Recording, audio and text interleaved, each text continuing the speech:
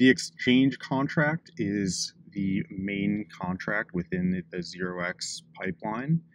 It is the primary entry point for all trade settlements and cancellations, and just generally contains most of the business logic of the 0x protocol.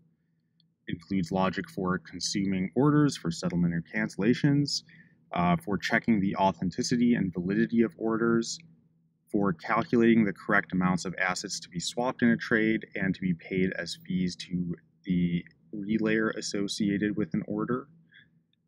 It is also used for settling orders with different types of guarantees that are specified by the taker.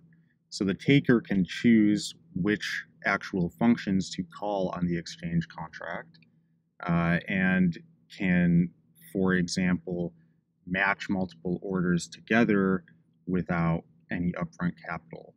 Or they can fill an order where the fill will only be successful if it actually fills the entire order.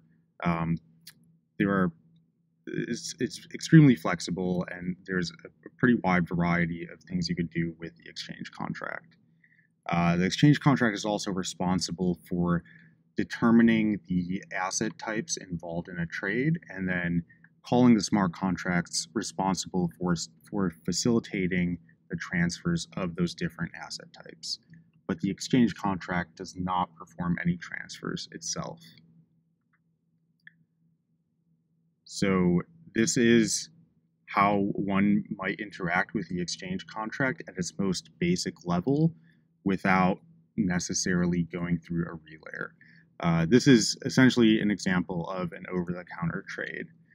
So we have a maker with an order, and a taker comes in and takes that order and can submit it directly to the exchange contract, where the trade will then be settled on the Ethereum blockchain.